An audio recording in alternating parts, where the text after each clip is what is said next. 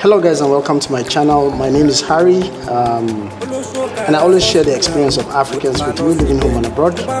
It's amazing to have a superstar in the house, somebody when you see illuminates light, you know, somebody that is gifted. You don't see him struggle with his art, like he's just somebody who is creative. You meet him and you just like him at first instance. I'm here with Omo Yankee, that's his stage name, but I felt connected to him the first time I saw him, and I want to share his story with you. Omo Yankee has been in UAE for quite some time. We'll get to hear from him how he came to Dubai, what he's doing in Dubai, and where he is right now. So please guys, get to meet Omo Yankee. Yeah, what up my people? I go by the name Yankee, son of glory. Okay. I'm a Nigerian artist, you understand, based in Dubai. That's what I do for a living. Music is power. Coming to Dubai, you know, is part of the journey in life, because you know, you just have to get yourself to a place where you'll be able to boast of something, understand? You know, do music one side and as well doing my artwork and all that, you know. So it was music that brought you to Dubai? Yes, no, it's not really the music that brought me to Dubai. I purposely come to Dubai just to know what's up, you know. Doing it back there in Nigeria, we think it's not easy. Okay, fine, let me just travel out to see how it goes over there, you know. There's a lot of traffic in the music industry, so we're here to try our best more. So, what initially drew you to pursue music in Dubai? Knowing that there is a cultural and traditional complexity around the industry, you know, it's not a place where you throw a lot of shows or you throw a lot of parties like people insinuate. More or less it's like an Islamic country, but it's a liberal place where people still have their lifestyle and livelihood. What inspired you to say, okay, I want to come make music in Dubai? At first, there was a debate, you understand, but with the courage in me, able to stood around my ideas and around the music, you understand? Okay. Just the courage in me, you know, that okay, fine, definitely I can. Did you ever doubt that maybe it will work, maybe it will not work? No, I never doubted if it's going to work out, because I believe there's always a blessing. It might take time, but sure, I'll get there. We all know a road to the throne is very, very hard. Wow. But you know, with the courage and the belief, definitely I'll get to my destination one day. I saw you perform at the Gambian event. Was that the first event that was cross-cultural for you? Even though it's West African, your music is mostly in Yoruba and sometimes in like Broken and Pidgin. You were still singing for a community of people that didn't really understand that's your language straightforward. How was it for you breaking this boundary and finding your voice while connecting with diverse audience in Dubai, like performing for multicultural events? Well, my sound is actually Fuji voice. Wow. But you know, I blend it up. Okay. To be up to the standard and the level of Afrobeat, so that more people can hear the best of Omo Yankee. And that's all about music. You understand? You brush it up to people's standard. So that's what I've been doing. Not really sound in my own people's voice alone, but general. So I try to blend it up to Afrobeat level.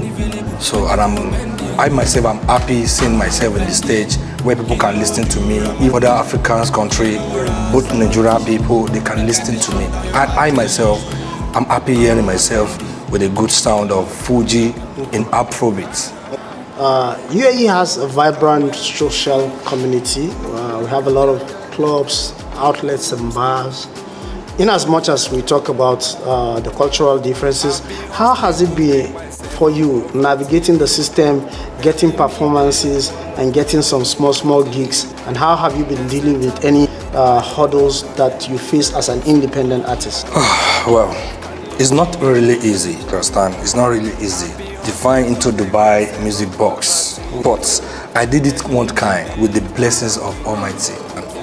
That's all that's been helping me around. Because, you know, when you're in a place where people are not hearing your language, or it's not where they really love music like that, you find it difficult.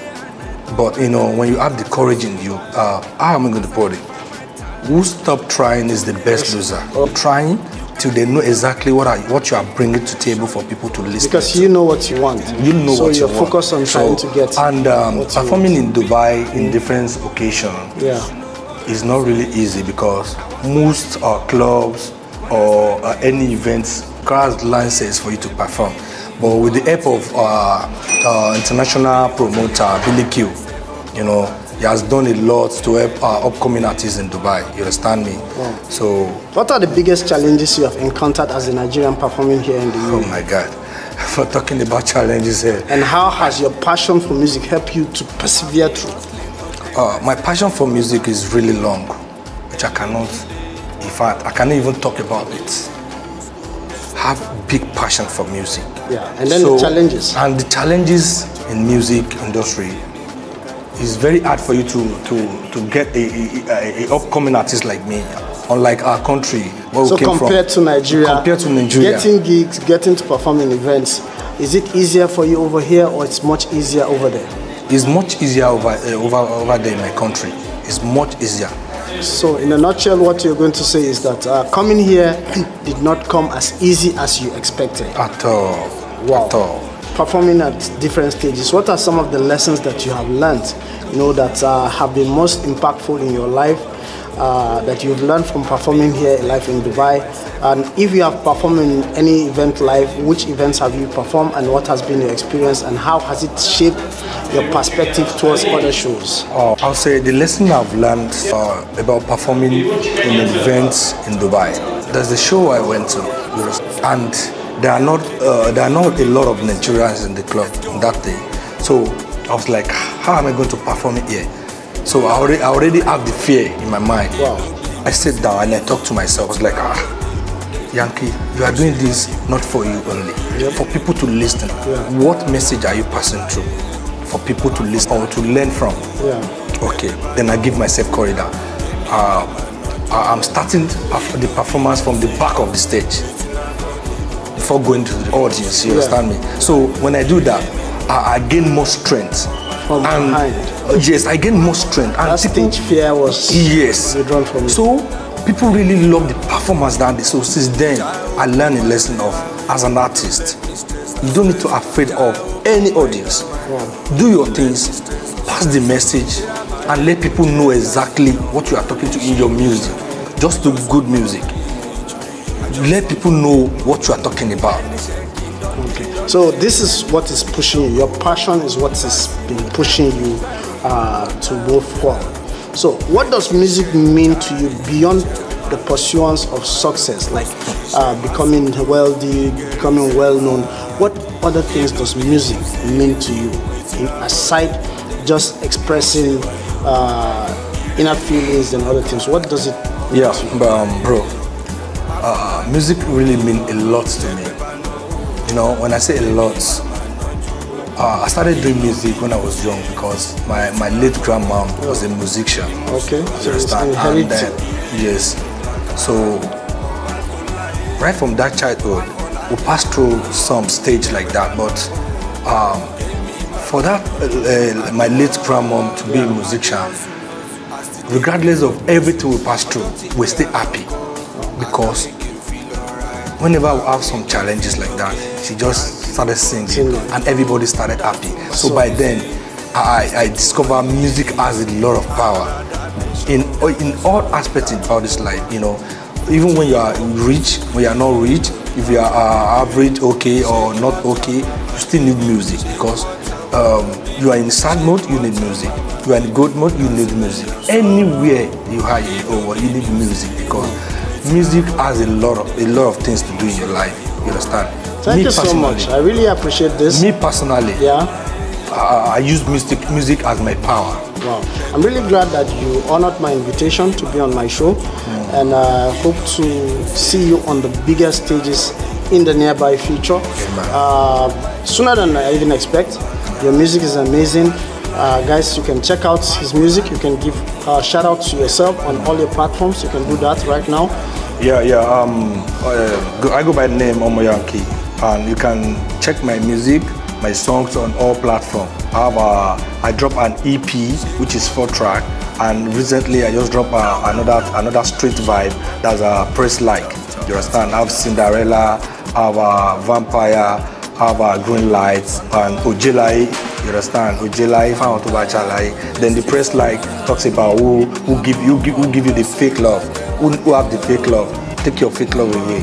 You follow me and you cannot press like, then you better unfollow me. You understand? So do you have any platform that supports African artists, upcoming artists, where people who come into UAE can go and do their recording, or they can get marketers and promotions? Do you have any platform like that, or do you hope that that kind of platform can be available so that people can easily have access to shows through the use of those platforms? Is there anything like that? Like we have in Nigeria, we have different music producers that can actually help upcoming artists to put them in limelight. We have African promoters right here in UAE that are helping upcoming artists to get to their... Yeah, there are a lot of promoters in the UAE. Though they are not really based in UAE. Okay. Someone like Billy Q is an international promoter. He's based in UK and he also travels around the world. You understand? Make it happen. That's what I'm saying that time. Whenever he's in Dubai, there's a lot of show for upcoming artists, and he's going to do that with all his arts. So may God bless it. May God bless Billy Q Entertainment, and also I think there's Dubai Entertainment. It's also there is African Music Festival and other Afrofest and other things. Afrofest. Do these platforms, do they provide a kind of platform for upcoming artists? I've not really been in one like that. So but you know, there should be. Yeah, because there are a lot of platforms that I know they have African artists perform. We have a lot of shows, fashion shows, we have food shows, we have road shows, we have different shows. But have you made any approach towards any of these shows so that you can see yourself move to the next level? If not, I think my best advice for you will be to try to look for platforms that support what you do and fix yourself in there. But I really appreciate you coming on the show. Thank you so much. A word of advice for anybody who wants to pick on anything creative and they want to do something in the future that is creative. Because a lot of people right now, when you say you are a creative artist, people look at you like jobless or you don't have a future. So what's a word of advice for those who are in the creative sector and they want to pick up creativity? And to those our parents that still see creativity as nothing, what's your word of advice? Firstly, you talk about is there any platform, or have I made inquiry of anyone's? Yes, we're trying our best, you understand, because this is Dubai. You can't just get here once and you know everything. So we are digging because we know we have our futures in the front and we're pursuing it. So we're working on that. Very soon we'll be appearing in many shows like that and many events. And to those who are out there, want to be a musician or creative in any aspect, I'll say keep trying. Don't ever stop. The best loser is who stop trying. Keep trying and give the best. Like I said, very soon you'll be seeing the best of Omo Yankee because I will never stop. Thank you so much. You really encourage me. I'm also a creator and it's not easy pushing through this that I'm doing. But I know with you guys watching, subscribing and sharing, with you listening to his music and also sharing his music, thank you so much. We do appreciate you and we hope to see you on another edition of Experience Africans. Thank you and see you on the next one. Goodbye.